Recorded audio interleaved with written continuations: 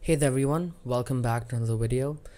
I recently saw on Daniel Owen's channel that there was a video about DLSS 2.2, but I hadn't found an article about it or anything, and turns out Rainbow Six Siege recently shipped with DLSS 2.2 silently, and turns out if you take the DLSS from there and put it into any other DLSS 2 and above game, it works. So this is just a really short, simple comparison.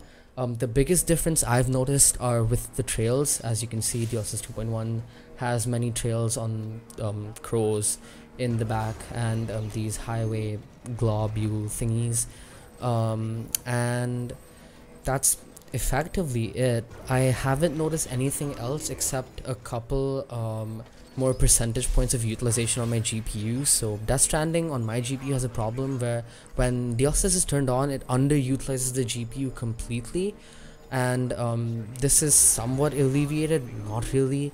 It's like 67 to 66% utilization versus 70%. Either way, it's a couple more frames. So yeah, hope you enjoy. Thanks for watching.